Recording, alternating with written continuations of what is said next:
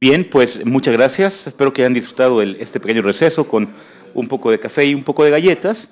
Y para continuar con el siguiente segmento de esta mañana, tenemos al doctor James McNeat de la NOAA, en donde va a presentarnos el tema de introducción al GOES-R y resumen y beneficios del GOES-R, instrumentos y nuevos productos. Inmediatamente después de esta presentación tenemos la comida aquí a unos cuantos metros en la cafetería de la Facultad de Veterinaria, en donde por supuesto está cubierta por los organizadores. Entonces con Jesús Romero, que levánteme la mano por ahí, Jesús, van a pasar para que les dé su boletito. Y ese boletito lo canjean directamente en cafetería para que puedan comer, y tenemos una sección especial para los participantes de este taller de tener una zona especial. Y además también Jesús les va a dar un obsequio que nuestros amigos de la NOAA nos trajeron para todos ustedes. Muchas gracias. Sin más preámbulo, démosle la bienvenida al doctor McNeat. Gracias.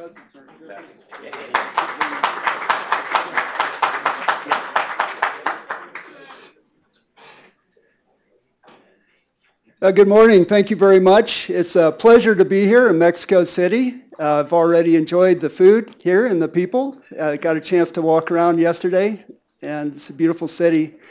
And thank you for having us here.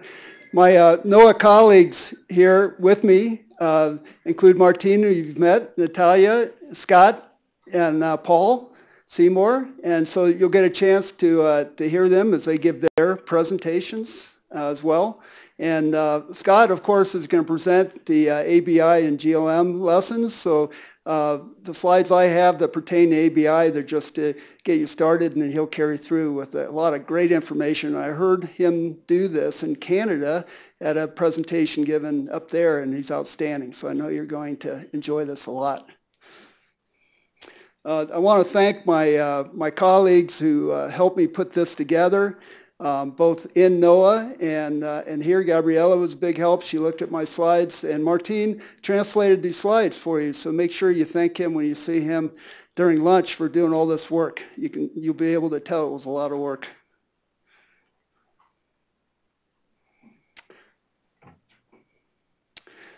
So the plan today is for me to take an hour to talk about our constellation. Martine talked about the GOES, and I'll talk about our current constellation, provide you an overview of the GOES-R series, and talk about the benefits of the GOES-R series satellites. I'll describe the instruments and provide you a list of products, which Gabriella did a good job listing those as well, and you'll hear more about the products during this workshop. And provide a little bit of information on how we do our product validation, and talk about the different maturity levels of the products for GOES 16 and what we're doing now with GOES 17. And just give you a little bit of information on GOES T and GOES U, which will be GOES T will be the next satellite to launch. And thanks to my colleague in the GOES-R program, Product Readiness and Operations team. The Product Readiness and Operations team is called the PRO team, and Catherine Moser put together these slides just for you on the International Advanced Baseline Imager Mesoscale Domain Sector Request Procedures. This is a way that users can request the mesoscale of the smallest, highest resolution products.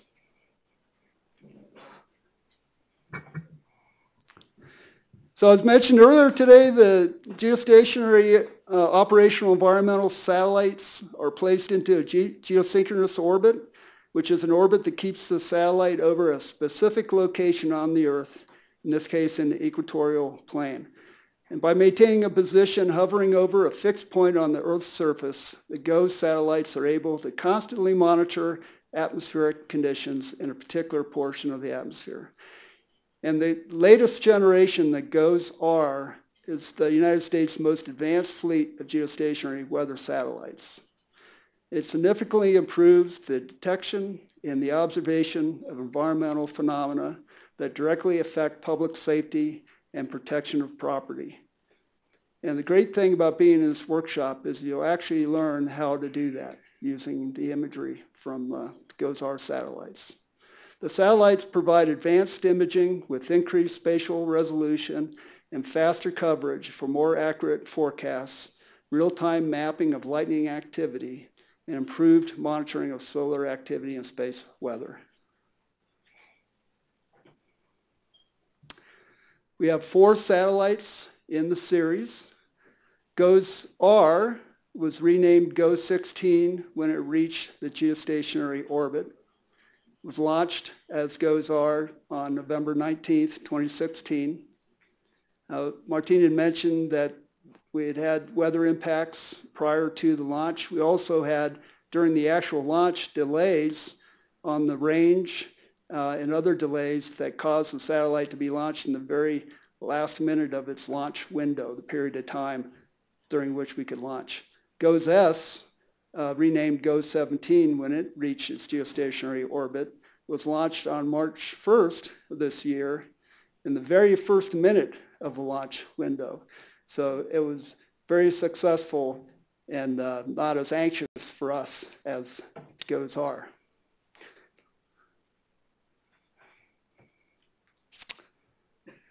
Now, I work in the satellite and product operations, as does Natalia, and Paul Seymour supports this as well.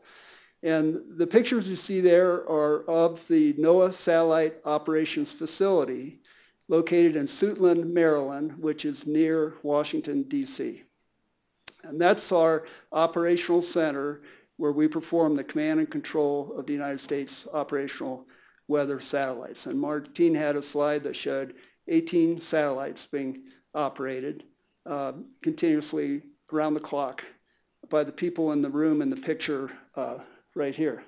And this space was actually just recently totally refurbished, and it's a very effective use of space in there right now. Each satellite that we operate has its own space.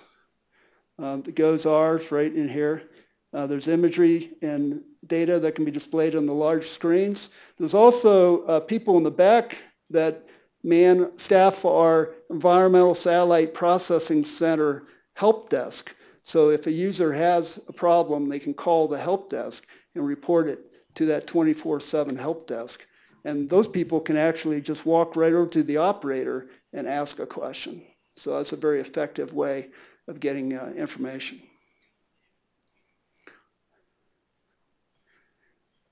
Okay. So our current constellation has the GOES-16 satellite operating as GOES East at 75.2 west. Now it replaced GOES-13, which was moved to 60 west and put into storage. Now I'm going to mention this now because this question might come up later with GOES-17. With GOES-16, we actually had a short period of time, about 3 weeks, where we operated GOES-13 at its east position and also operated GOES-16. We call that concurrent operations. However, in order to transmit the direct broadcast from GOES-13, we had to relay the information from GOES-13 through GOES-14.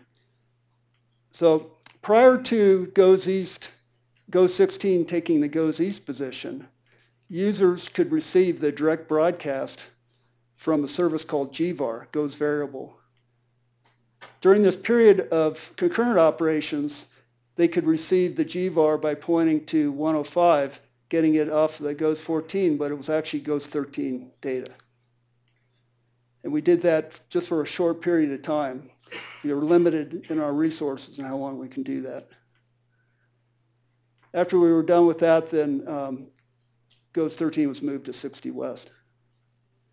When GOES-S was launched, it became GOES-17 when it reached its geostationary orbit. It was then moved to 89.5 west, which is the checkout position where we do our post-launch testing and check out the satellite. So we always have a standby satellite, and that continues to be GOES-17. So if we needed to use a legacy satellite, for example, if there was an issue with GOES-16, we would use GOES-14. And we could operate it from 105, or we could move it if we had to. Now currently, the GOES West satellite is the GOES 15, which is the previous generation of satellites. And it operates at 135. So I'll talk about GOES 17 later, but the designated position for GOES 17 is 137. So it's a little bit different than the GOES 15 position.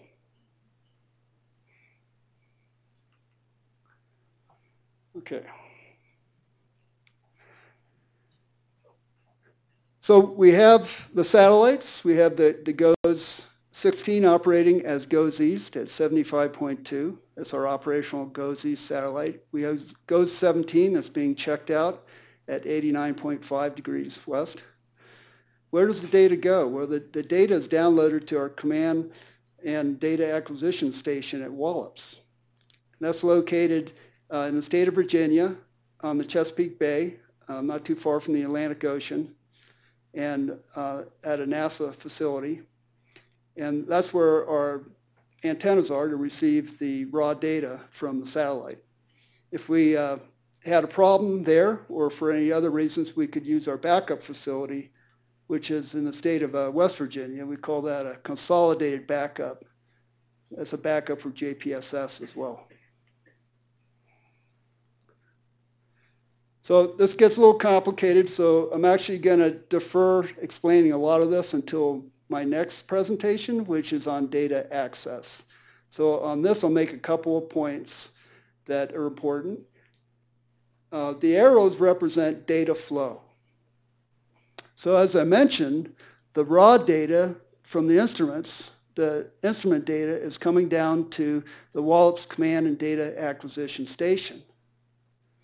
That raw data is processed.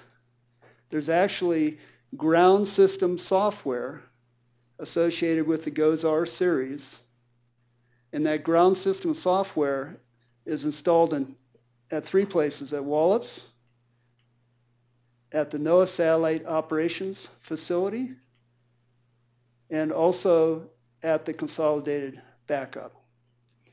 The primary flow is the instrument data down to Wallops, where the raw data, what we call level 0 data, is processed into level 1B. B as in Bravo. Those products then are transmitted back up to the satellite for relay on the GRB transponder and antenna down to direct broadcast users. And interestingly, NOAA uses the GRB antenna to receive that data as well. So the GRB is very important. It's the GOES rebroadcast is the primary relay of the GOES R series data. We have other direct broadcasts as well that we'll talk about: the high rate information transfer, emergency managers, weather information network. The high rate information transfer, emergency managers, weather information network is a 400 kilobits per second feed. So compared to the GRB, which is GRB is 30 megabits per second, there's less information on that feed. And we'll talk about that as well.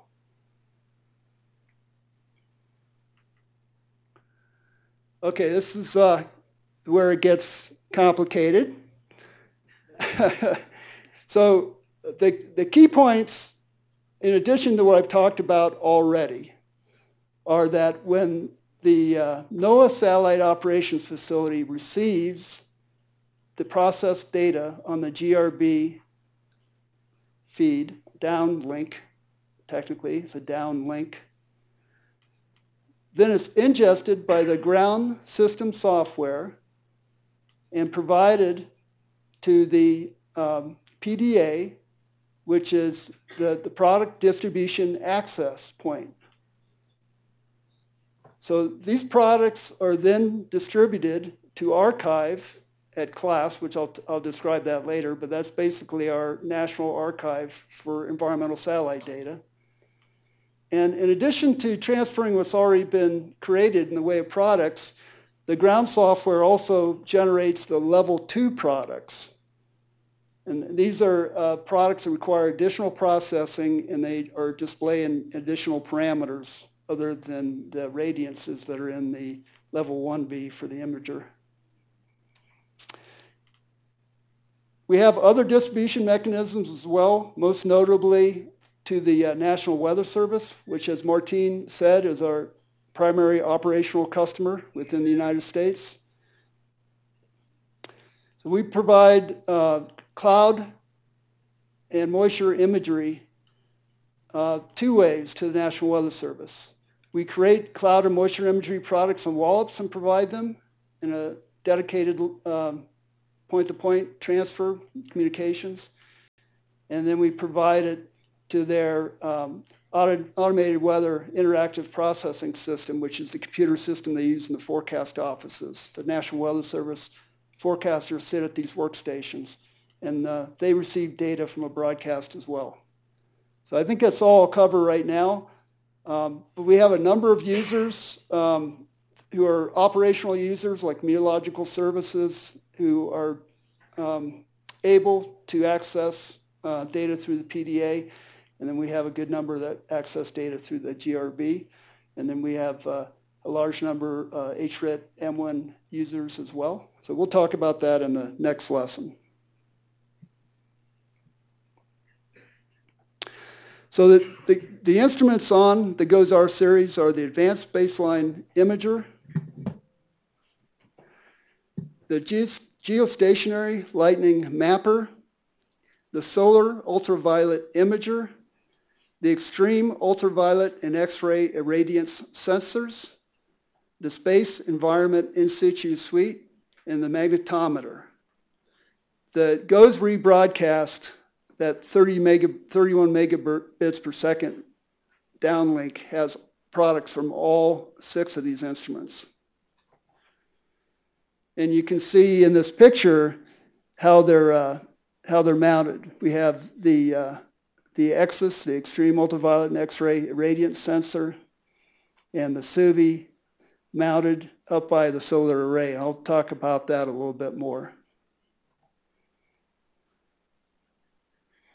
We also, in addition to the instruments, we have unique payload services, which is just a fancy way of talking about our communication services.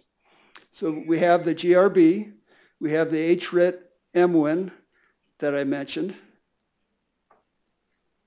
and the data collection system, and the search and rescue satellite aided tracking SARSAT system. I just want to mention that the data collection system is a relay of data collection platforms, they're called, on the ground. So data collection platforms are connected to meteorological and hydrological instruments. They measure the weather, water levels, and other important criteria. And that information, that data, is transmitted up to the geostationary satellites, which are used as a communications relay down to Wallops. So it's a large number of platforms, weather stations and water level measurement systems, 29,000. And there's 6 million observations a day that are transmitted through DCS.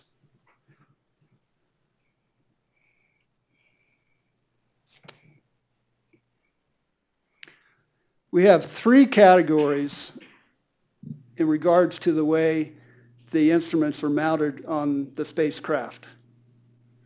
And the nadir pointing, or the Earth-pointed sensors, the platform, the nadir pointing platform, or I'll call it the Earth pointing platform, is highly stable, it's precision pointed, it's dynamically isolated from the rest of the spacecraft to cut down and minimize vibrations. So you don't want the imager to shake, so it's isolated so there won't be any shaking of the instruments when other things move on the spacecraft. So that would be the Advanced Baseline Imager and the Geostationary Lightning Mapper. Those are the 2 instruments looking down on the Earth. The solar pointing, or the platform mounts the instruments that point towards the sun. It utilizes a sun-pointing platform housed on the solar array yoke, the bottom part of the solar array, that provides a stable platform that tracks the seasonal and daily movement of the sun relative to the spacecraft. So the solar pointing platform supports the EXIS, the SUVI, and the unique payload services, the communications. The third category are the in situ instruments. The in situ platform features include a wide variance in the field of view for the SEIS sensors. And it has a boom to provide relative magnetic isolation for the magnetometer, that boom. And if you go to the GOES-R website, you can see a video of this deploying in the laboratory. It's really pretty interesting. All this information that I'm showing today is on the GOES-R website on the internet.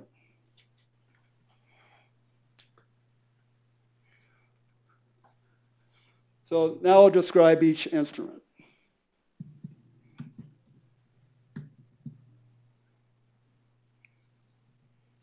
Let's see. Sorry about that, hit the wrong button. Okay.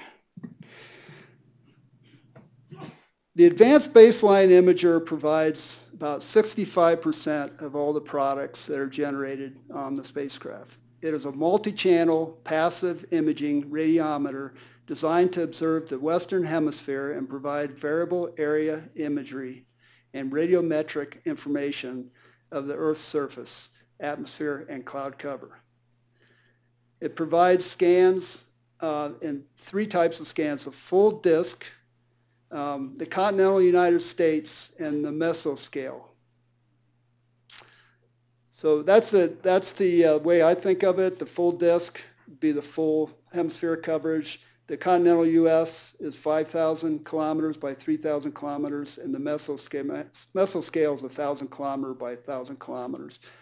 And I'll read what I have on the slide here. The full disk is hemispheric coverage of 83-degree local zenith angle, temporal resolution of 5 to 15 minutes, and spatial resolution of 0.5 to 2 kilometers. The mesoscale provides coverage over a 1,000 kilometer by 1,000 kilometer box with a temporal resolution of 30 seconds. And that's if they put, there are two boxes available. If they put one box over the other, then it would be 30 seconds. But most typically we have two boxes, one over one area and the other mesoscale over another area. So the resolution would be every minute. And the spatial resolution is 0.5 kilometer to 2 kilometer, as it is with all the scans. The different bands have different resolutions. And band 2 that we'll talk about is, band 2 of the ABI is a 0.5 kilometer resolution. And the continental United States scan is performed every 5 minutes, providing coverage of 5,000 kilometers by 3,000 kilometers. It's a rectangle over the United States. And the spatial resolution, again, 0.5 to 2 kilometers. So we have three modes in which we can provide those scans. Mode 4 would be a full disk every 5 minutes. Most common mode right now is mode 3. That's called the flex mode, and that provides a full disk scan every 15 minutes, a CONUS every 5 minutes, and 2 mesoscale every 60 seconds. Or if they put them on top of each other, it would be every 30 seconds. We're looking at a new mode 6 that we'll be testing out on GOES 17. And mode 6 would be similar to mode 3.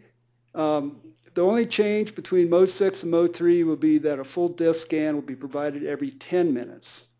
But the CONUS and the mesoscale will be the same as mode 3.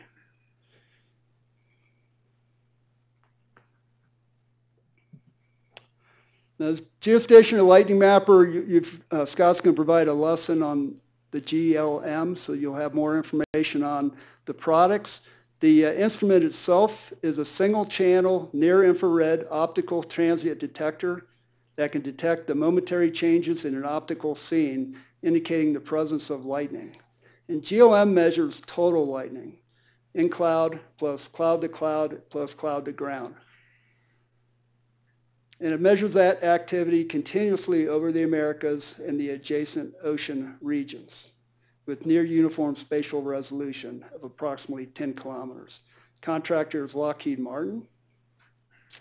The characteristics are listed on the slide. And so I won't read this, but you can read the characteristics here.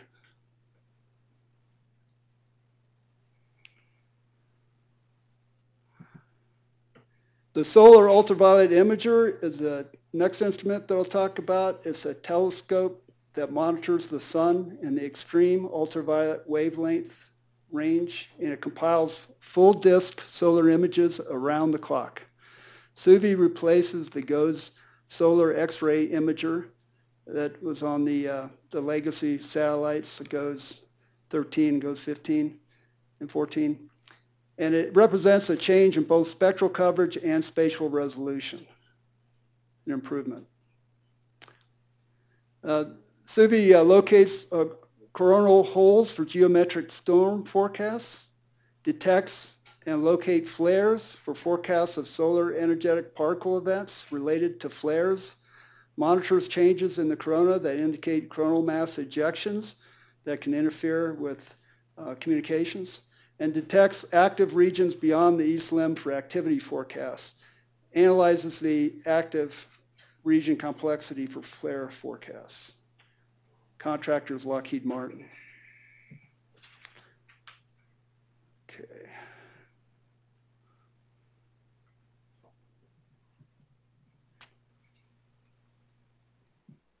Let's see. Okay. Thought I had a movie in there, but it looks like it's not in there. Okay.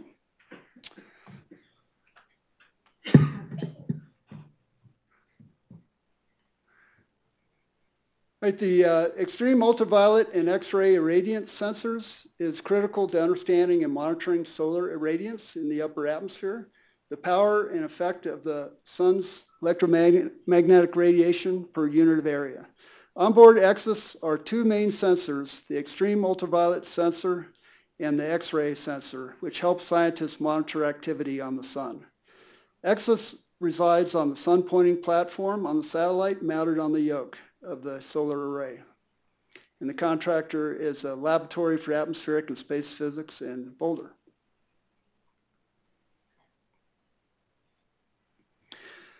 The next instrument is the SICE, the Space Environment In Situ Suite, which is comprised of 4 sensors that monitor proton, electron, and heavy ion fluxes in the magnetosphere.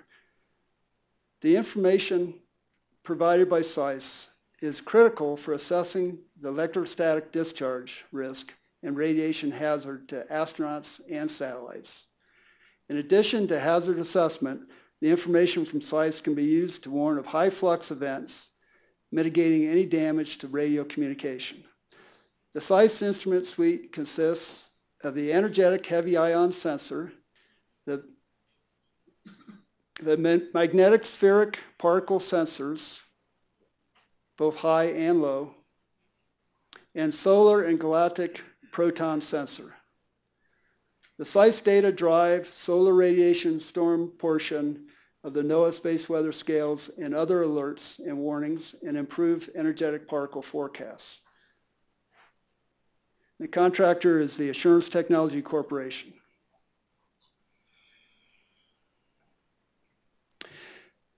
So the magnetometer, the MAG, provides measurements of the space environment magnetic field that controls charged particle dynamics in the outer region of the magnetosphere.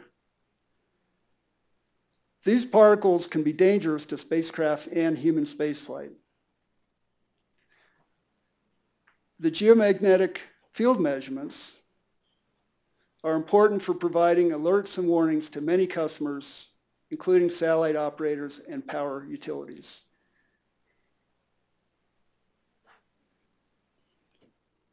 MAG products are an integral part of NOAA space weather operations, providing information on the general level of geomagnetic activity and permitting detection of sudden magnetic storms.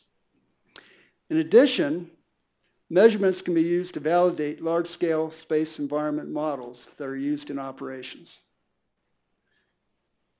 And the contractor is Lockheed Martin.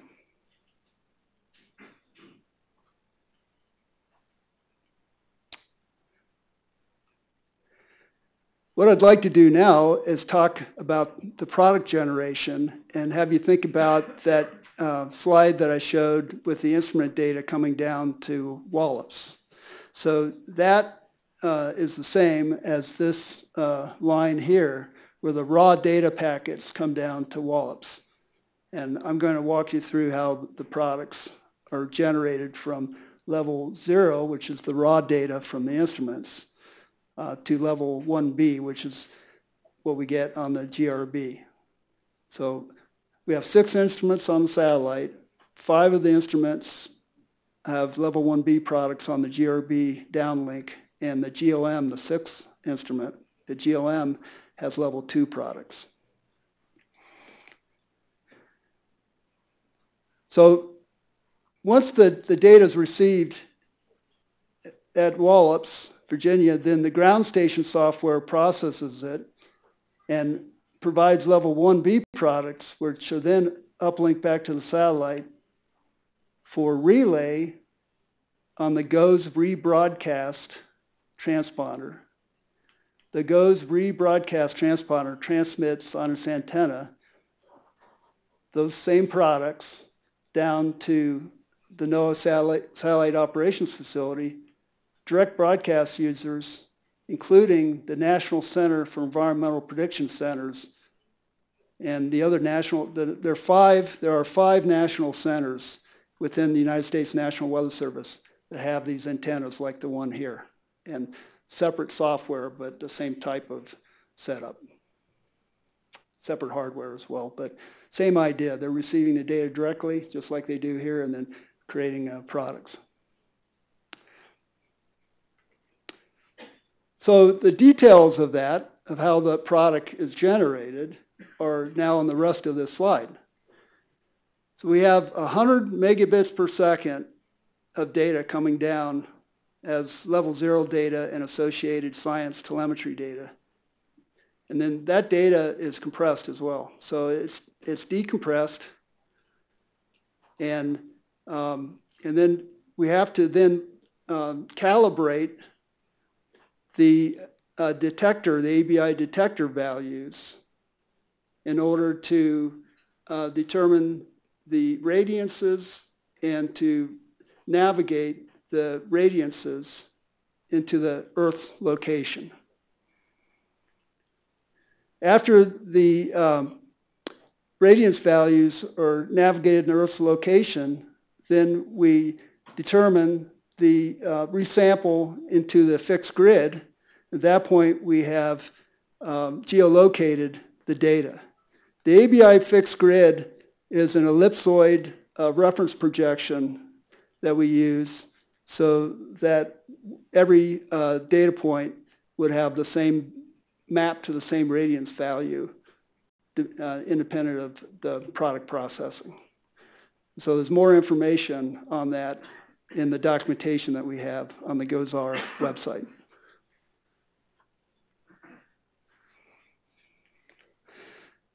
So this is an image that was taken in January of 2017 for GOES 16, the first image, and also some of the space weather plots associated with it as well.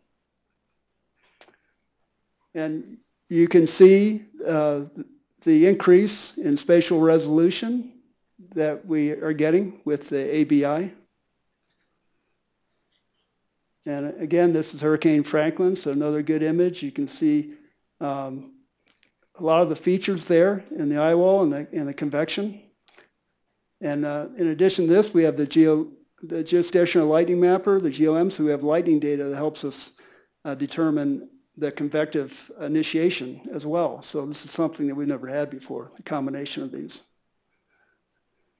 You can see here in this picture in northern Mexico, you can see, the smoke plumes from fires as well as the afternoon thunderstorms, which probably that convection probably had a lot to do with the smoke being produced here.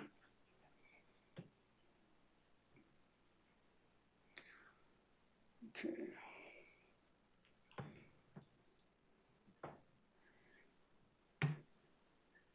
And now I'll talk about the products and their what we call maturity level. So as products, as the instruments are calibrated and the algorithms are calibrated, the products themselves move through 3 tiers of a maturity model. So there's 3 maturity levels, and the beta validation is the first one, and that's done at a review. It's we call it a peer stakeholder product validation review, and you'll see that again in a slide. So we get the experts together, and they make a decision as to whether the products are been tested enough to be made available for testing. That testing is very minimal. It's just a minimal validation to make sure there aren't any serious errors with it. It's at the beta level, it's not optimized for operational use, not to be used for operations. And it's primarily for people that test their systems out, and it's the first time that that product will be on the GOES rebroadcast. Will be at beta.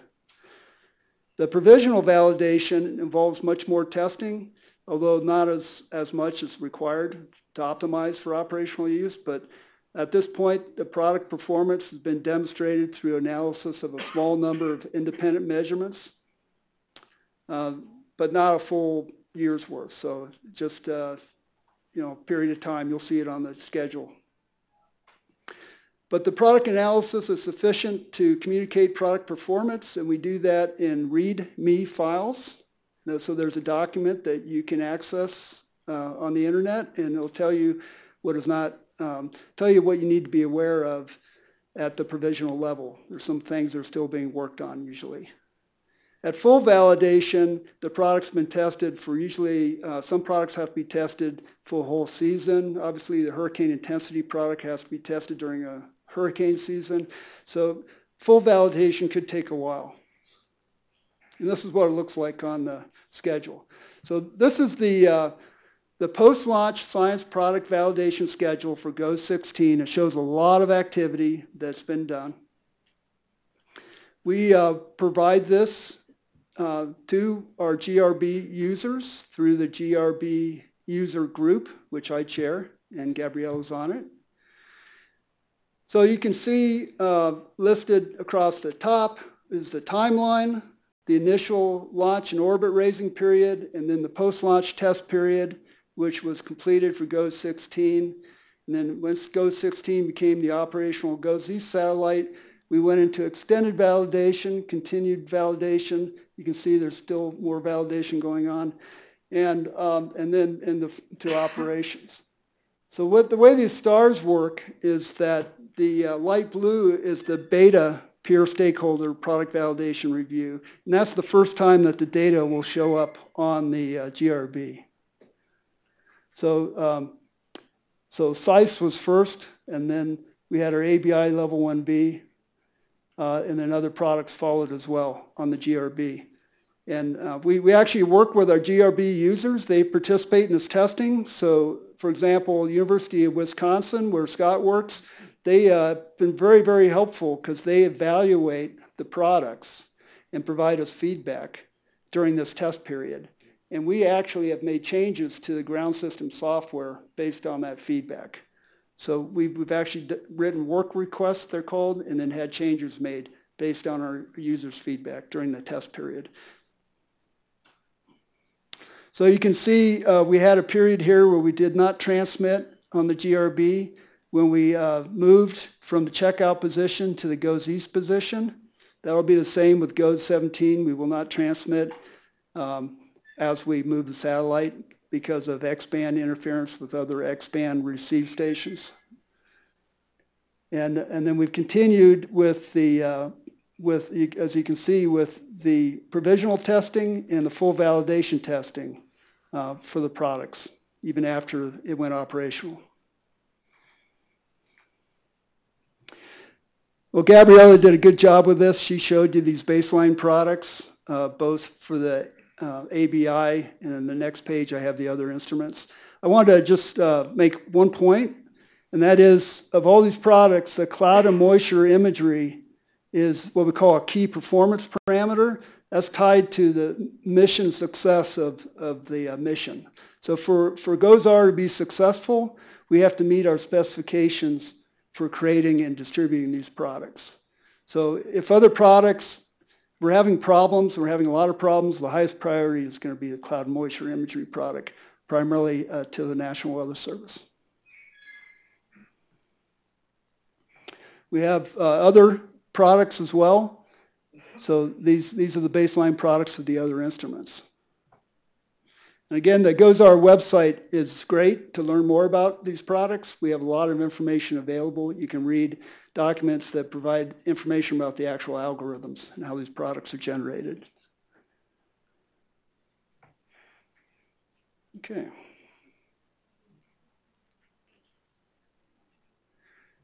Look, GOES 17, as I mentioned, was a very successful launch as GOES S in March 1st. Launched at Cape Canaveral in Florida during the day. GOES 16 was launched at night, so this was a kind of a different experience, but very exciting.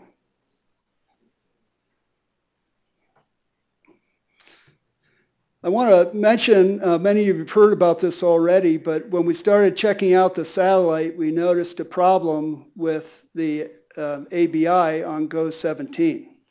So on GOES 17, we're currently addressing a performance issue with the cooling system that was encountered during commissioning and post-launch test. And we have many teams working on this right now. The problem is that the cooling system is not working as it should, and the ABI has to be cooled. Certain times during the 24-hour day, the instrument itself will heat up and generate its own heat, and that is picked up by the sensor, and so the sensor is saturated in the IR bands. So 13 of the IR channels are affected by varying degrees in the near IR channels. The longest wavelength channels are affected the most. We have teams of experts from NOAA, NASA, and industry, and the ABI contractor team working on this. We have a team working on investigating the anomaly and understanding what caused it. And because we need to know for the next satellite, we need to know for GOES-T. We've already assembled GOES-T. We'll have to take it apart and fix whatever we have to fix with the ABI, depending on what the anomaly team finds. We also have a science team looking at what we can do with GOES 17. We have 5 instruments working nominally. We have 3 bands on the ABI out of 16 working nominally. So, you know, the visible channels and near IR working nominally, and we're getting some great imagery from it. And we can use the other channels during certain times of the day. So it's only certain hours during the day where we've got this degradation. So we have teams looking at that. And we can create products using additional data too. So we're looking at that too from other satellites. So there's a lot of work going on with this right now. And as we get more information, we'll be providing that to the public. In fact, I think we might get some more information this week. So if that information is released, then we'll pass that on to you. We'll be watching our website for an update.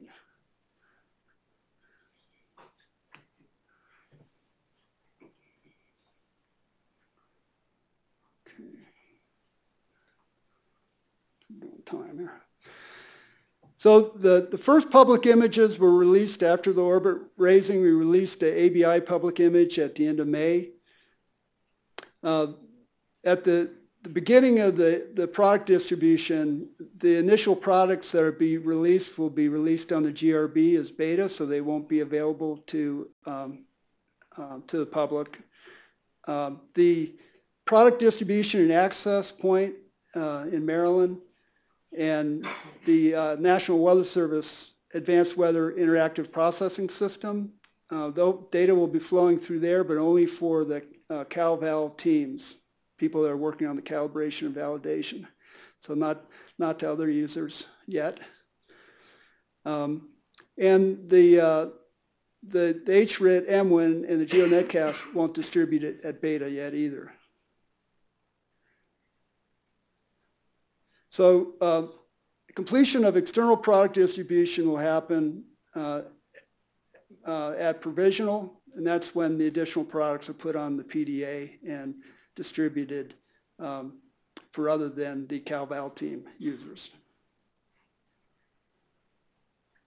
And this, I'm not going to go through all this right now because I'll do this in my next presentation, but the idea here is that if you look at this chart, for example, and you look at GOES rebroadcast, you'll see that beta will be put on the GRB, but not the pre-beta. So there's no information flowing in GRB until beta. And the PDA users, the only one that get pre-beta and beta products are the calibration validation teams, because they need that in order to prepare for the reviews. After the provisional review, what we call the peer stakeholder product validation review, then after the provisional review, then other PDA users will get the products. And the same idea applies to CLASS, which is our national archive. Researchers can go to CLASS. Anybody that has a non-real-time requirement for data can go to CLASS. Anybody can go to CLASS. The data there is not available as fast as it is available through the PDA.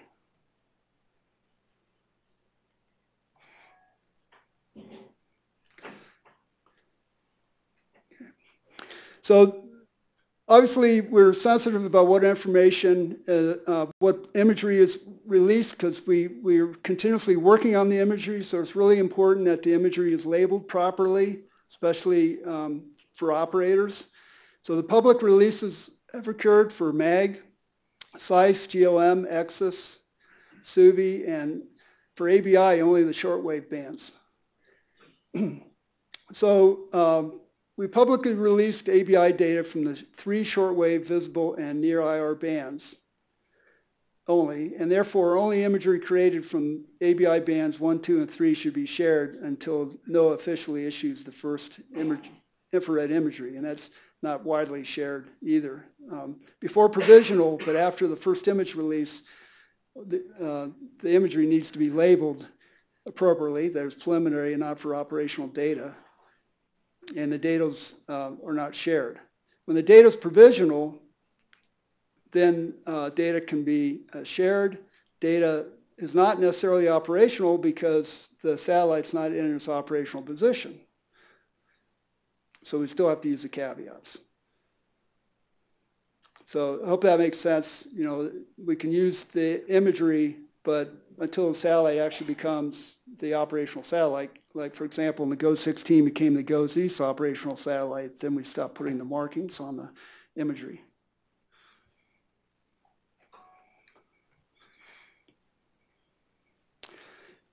So I'm going to skip these slides because I'll talk about these in my next presentation, and I've kind of talked about this already, so we'll skip these. These slides just give you more information as to when information's available. So this is the GOES 17 post-launch science product validation schedule. This shows with ABI that we did have a first light image release May 31st, but we don't know when we're going to have our beta release because we're still working through these issues.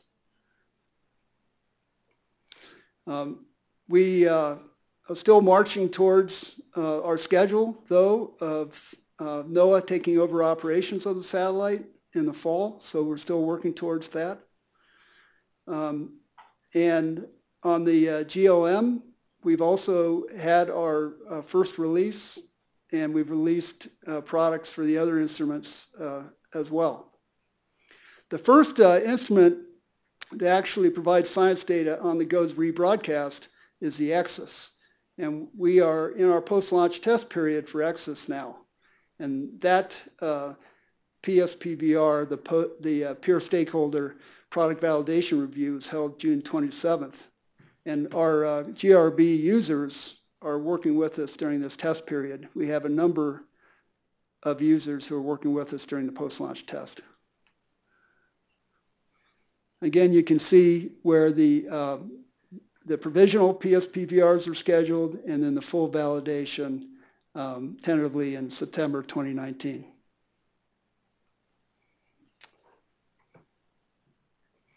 I mentioned Mode 6 before. Mode 6, right now we have Mode 4 and Mode 3, and Mode 3 is the most commonly used mode for the ABI. Mode 6 is like Mode 3, but with the 10-minute full disk image interval. The rest is the same. And we'll determine together with the National Weather Service what Mode 6 future will be. The idea is, though, that if the Weather Service wants to use Mode 6, that could be the primary mode rather than Mode 3. But we just have to look at that, and it depends a lot on our GOES 17 performance.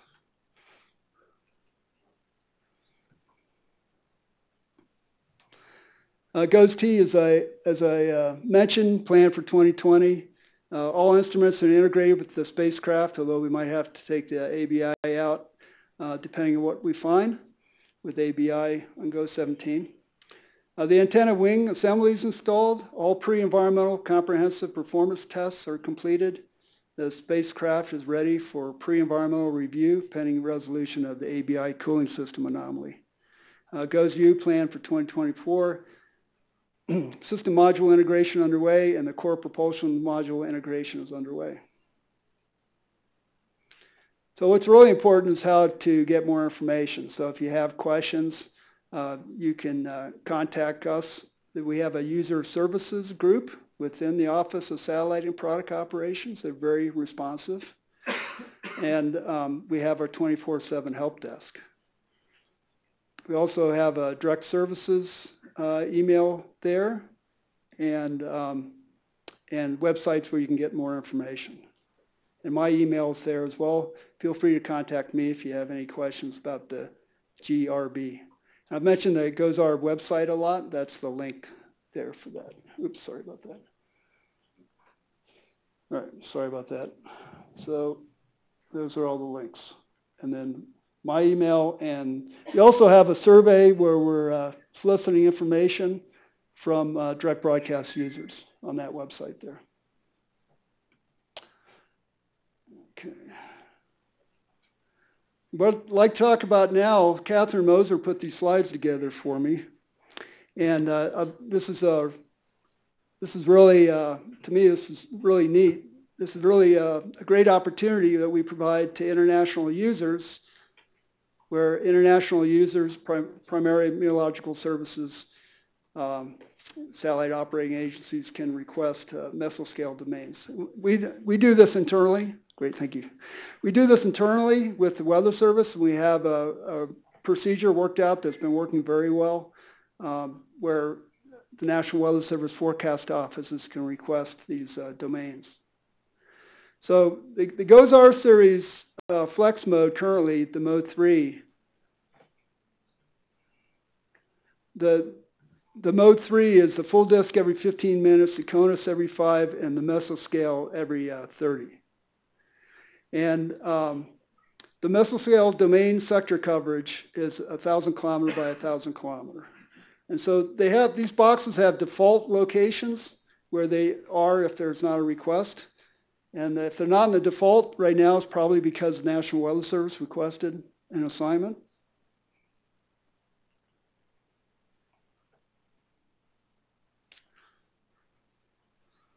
Okay. So we will honor requests, international requests, on a best effort based on the other requests that we get from the National Weather Service. And we have a prioritizing scheme that we use to prioritize requests as well, based on the type of event that is being requested for. Obviously, severe weather, public health, and safety, they take priority over other types of requests. So we'll need those requests in English. What we need in the request is which satellite, is it the east or the west? And this is based on GOES 16 is east, and if GOES 17 goes west, and that's what this is assuming. And then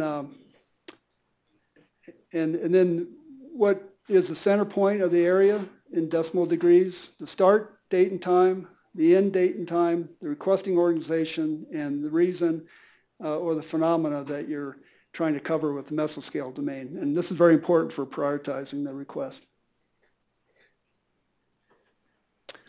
We're requesting that there only be one requesting entity per country, and we'd like to have that person identified or that organization identified ahead of time.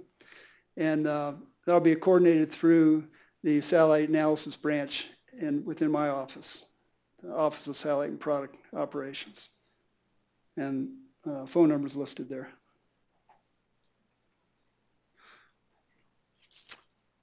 Our user service coordinator will process the requests. You can submit it online through a Google form as well.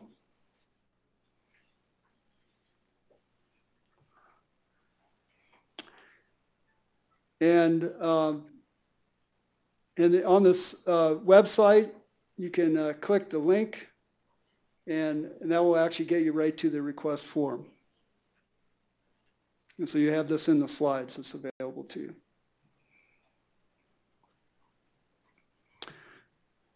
Please make the request at least 10 days in advance. It can be made much earlier.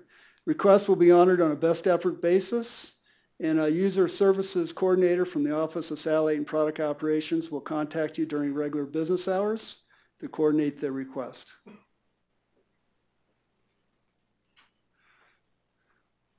And so this is the link where you can actually look at where the current and planned MDSs are, mesoscale domain sectors. You can see where we're planning on putting the mesoscale boxes.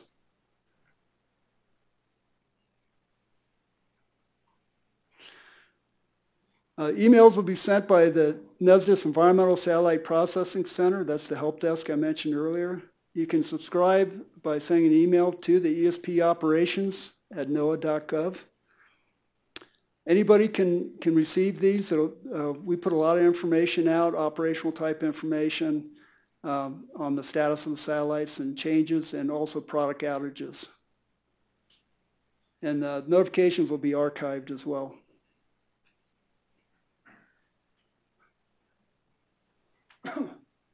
So I encourage you, if you have any specific questions, you can ask me during the conference, but certainly Catherine Moser is our point of contact, and she'd be happy to answer any questions that you have. And Catherine's email is there, and she's in user services. Very importantly for my presentations are the acronyms. So in the presentation which you'll have, I have all the acronyms. Okay, thank you.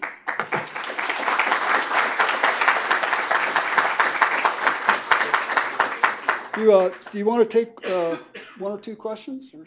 Sí, si alguien quisiera tener alguna pregunta inmediatamente, tenemos unos 5 minutos más. Podríamos directamente hacerla aquí con James, entonces yo pasaría con el micrófono. Veo algún interés en realizar una pregunta en este momento.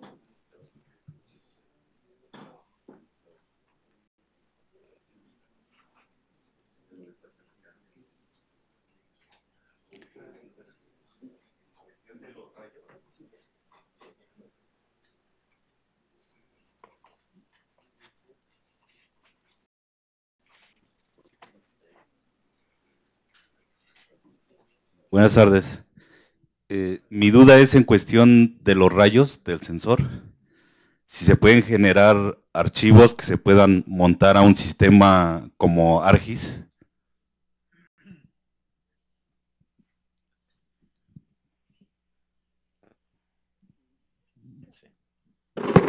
Okay, for my colleagues, English-speaking colleagues, the question was whether the imagery products can be put into an ArcGIS, commercial GIS system. So the answer is that the products are in NetCDF format.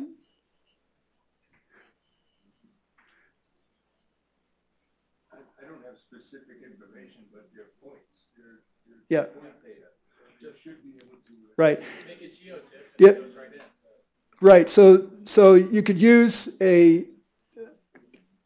an open source or commercial tool to make a geotiff. Also, the ellipsoid projection is based on GRS 80. So there are people that I'm sure that can work on transitioning that into other GIS projections. But as Scott said, the easiest way would to make a geotiff. Is that helpful? Okay. Gabby has more too. Bueno, respecto a los datos que estamos recibiendo aquí directamente en la NOT, toda la información que nosotros estamos recibiendo, eventualmente la vamos a exportar ya en un formato GeoTIFF, con las proyecciones cartográficas que marca INEGI, que es nuestro estándar. Entonces, estamos en el proceso ya de generar los productos de los rayos como archivos de puntos incluso. ¿Sí? No solamente se va a tener la imagen GeoTIFF, pero esos archivos generan en donde está el punto del rayo, pues está el dato, pero el resto de la imagen digamos que no tiene datos. Entonces eso fácilmente se puede convertir a un archivo de puntos, que eso es lo que nosotros queremos hacer para que todos nuestros usuarios ya los puedan utilizar en ArcGIS o en cualquier otro sistema. Ahora, el NetCDF directamente, ahorita como lo tenemos en NetCDF, que no lo lee directamente ArcGIS, pero sí lo lee ENVI. Sí, muchos de ustedes que trabajan con ArcGIS también tienen ENVI como sistema de procesamiento de imágenes. Entonces, en caso de que lo tengan, lo pueden leer directamente. ¿Sí? Y cuando hablemos de distribución de datos, que tenemos una sesión especial, les vamos a decir cómo pueden accesar a todos esos datos que ya estamos poniendo.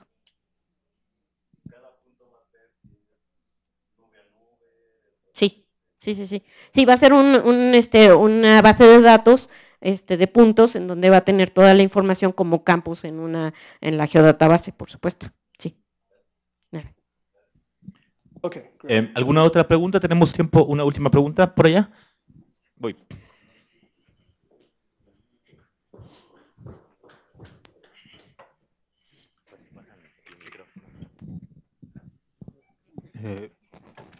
Buenas tardes.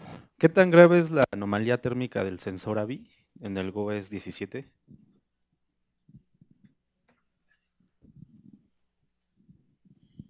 The question was, how serious is the cooling system anomaly in GOES 17? And it is serious enough that we have to put a lot of people and resources on to determine how to maximize utilization if the problem cannot be solved completely. We've been working hard at resolving it, and people are still working hard on that. If we're not able to resolve it completely, then we're working on how to maximize the information that we have. But the images that we have from the ABI and channels 1, 2, and 3 are nominal and excellent. We also have all the other instruments on the satellite. So I do believe there'll be some more information released this week. So once that's released, we'll pass that on to you. Okay, muchas gracias. Thank you very much. So, un aplauso, por favor.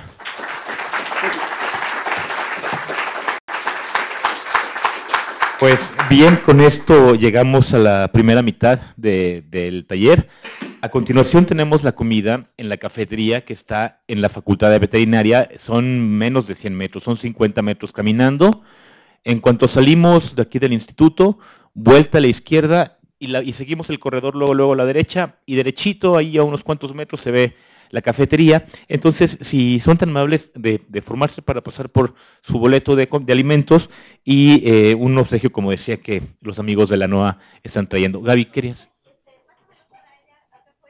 Aquí lo usamos. Sí. ¿Qué se lo das con Gaby?